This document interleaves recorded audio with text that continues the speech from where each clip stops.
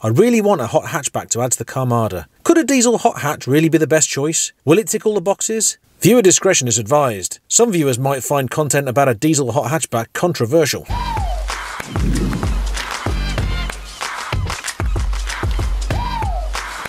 Welcome back to Car Trouble. Now, does anybody remember the 1980s? Back when the definition of the phrase pocket rocket changed from meaning your little trouser chappy to a small fast car, otherwise known as a hot hatchback. A small practical car that was actually fun to drive. Now, there's some debate amongst car nerds which was the first hot hatchback. Some say the BMW 2002 Ti, some say the Simca 1100. But for the sake of this video and not to bore you into a car nerdiness coma, let's just stick with the highlights.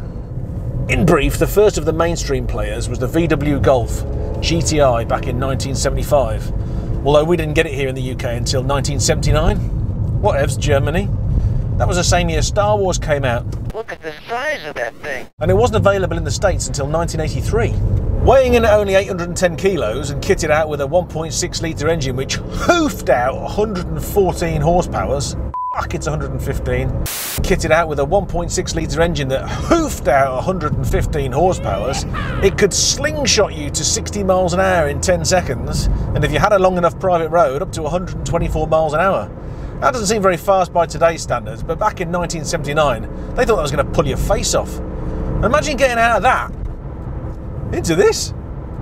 The next round of good stuff came in the mid-80s. These were the cars I was in love with as a 10-year-old, and I still have massive adoration for them even now. I've never quite shaken them out of my system.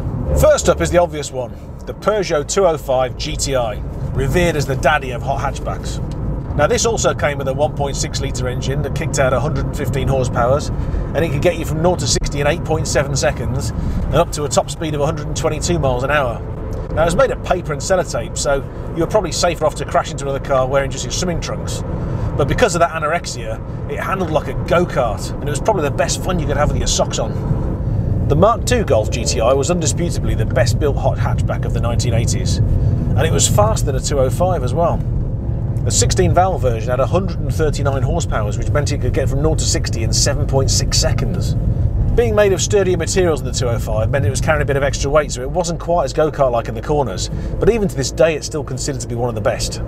Then there was Vauxhall's Astra GTE, one of only two Vauxhalls that I would not happily set on fire, the other one being the Lotus Carlton, but that's got Lotus magic dust in it. Don't let the badge put you off. The Astra GTE was immensely capable, although it couldn't be more 80s if it was sporting shoulder pads and a mullet and attending a Wham concert. It was properly cool in the 80s. Digital dash and Recaro seats. And there was a 16-valve variant, which was probably the fastest of the hot hatches in the 80s. Another one to get a special mention was Renault's 5 GT Turbo. Now, this was a little lightweight Renault 5, with only a little 1.4 engine in it, but a Garrett T2 turbocharger slapped on it, which turned this Renault 5 into a missile that could go around corners like it was on rails. And lastly, if you lived in Essex, there was the Ford Escort XR3i, and there were many, many more that I haven't mentioned. I could probably do another video on them all if anyone's interested. Let me know in the comments below. The point I'm trying to make is that even though these cars weren't powerful by today's standards, they were incredible fun to drive and, most importantly, practical and affordable to run. That was until the insurance market killed them off. The premiums went through the roof because the cars were just too easy to steal and favourites of joyriders. But what they proved was that you didn't need 250 horsepower to have a good time. But as I said earlier, I haven't got them out of my system, and I really wanted a hot hatchback to add to the Carmada, something I can drive around by myself, affordable and practical run that's going to put a big smile on my face. But it's got to be a usable one, it can't just be a delicate museum piece. I don't want anything fragile. It's got to be something I can use every day. Now, forget about reliability. I started to look around for a nice Peugeot 205 GTI so I could finally scratch that itch. But I soon ran into a problem. The really nice ones are £15,000, and my budget is only £6,500. And at £6,500 they start to get really nasty. Now, therein lies the problem. Most of these small cars that were once affordable are now collector's classics. A Renault 5 GT Turbo will set you back about £15,000 to £20,000, and a pristine Escort RS Turbo recently sold for £60,000. So it looked like I'm left to make a choice from the modern hot hatches. But in 20 years they've all gone a bit mental. It's not unheard of now to be kicking out 200, 300 or even 400 horsepowers with fuel economy to match. And that does sound like a lot of fun, but it's just not what I need right now. And some of them can be a bit... you know? I just need something practical and economical, but it's going to put a big smile on my face when I hit the B roads. Now, I would love to say that I've made friends with the 205's grandson, the 208 or 9 or whatever number Peugeot you're on now, but I haven't, because they're horrid. So strap yourselves in.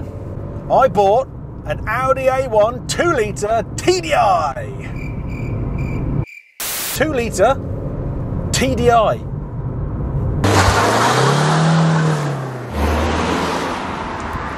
Now, before you start swearing at whatever device you're watching this on, hear me out. This is the confusingly rare 2-litre TDI model. Now, I say rare because most people bought the 1.6 diesel.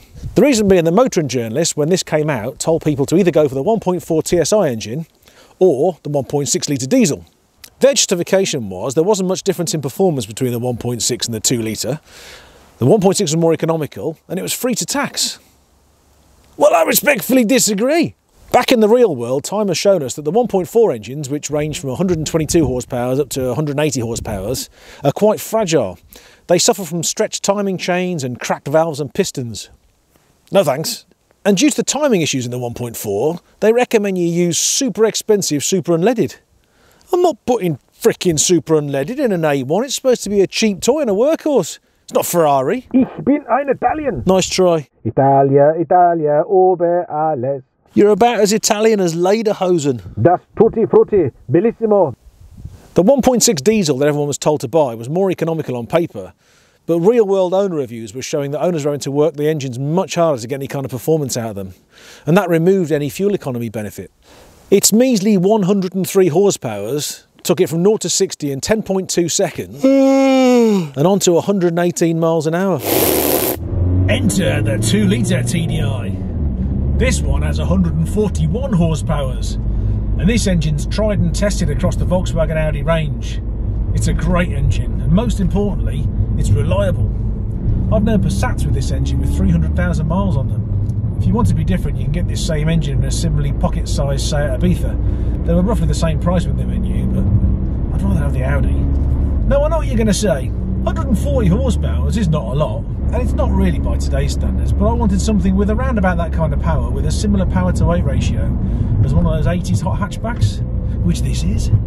For comparison, this has more horsepower than the Peugeot 205 GTI 1.9 and the Golf GTI 16 valve. But as we know, it's not all about horsepower, is it? No, it's not.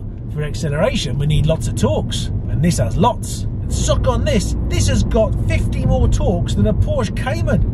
Yeah, 320 nimims of them. With all that torque, it feels much quicker than it does on paper. It pulls from low revs in pretty much every gear. Audi claim a 0 to 60 time of 7.6 seconds and a top speed of 135 miles an hour.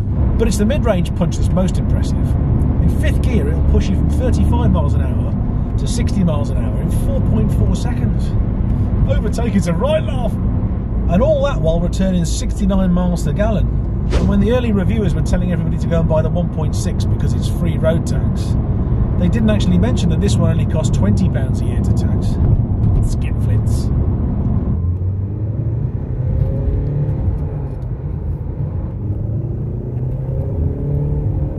Looks-wise, I think this is a really good-looking car compared to all the French jelly molds that are out there. Hey, fatty roast beef, who are you calling jelly mold, huh? For similar money to all that French detritus, you get an Audi.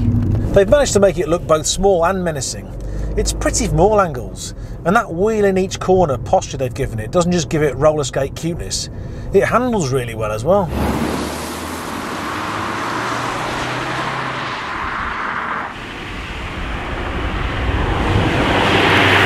The early reviewers seem to think that the larger engine A1 understeered more than its smaller engine rivals. Now that might be true, I haven't driven the smaller engine ones.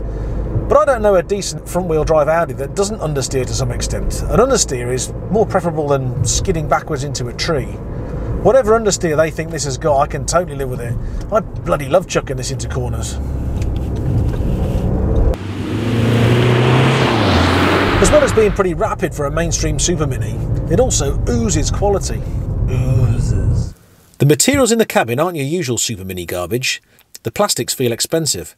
The steering wheel is a proper chunky sporty S-Line 3-spoke leather steering wheel with multi-function controls on it.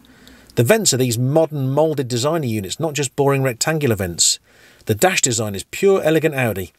The seats are supportive and comfortable, the gear stick is a mixture of luxurious materials and the gear change is sublime. Precise and firm. You just don't normally get that kind of quality from a Super Mini. They've even managed to create a decent amount of space in here whilst retaining all the quality and safety features. The sound system's great. It's got all the Bluetooth multimedia connectivity you'd want. You can even listen to car trouble videos while you drive down the motorway. I know I'm starting to sound like a sponsored advert for the Audi A1. I'm not. I know it's not the fastest and I know it's not the sharpest hander. It's just really good at what it does. It's just a great all-rounder. I want to find fault with it, I just haven't yet. And it's got a proper handbrake too, none of this electric handbrake bollocks, so you can perform the most stereotypical 1980s manoeuvre, the handbrake turn!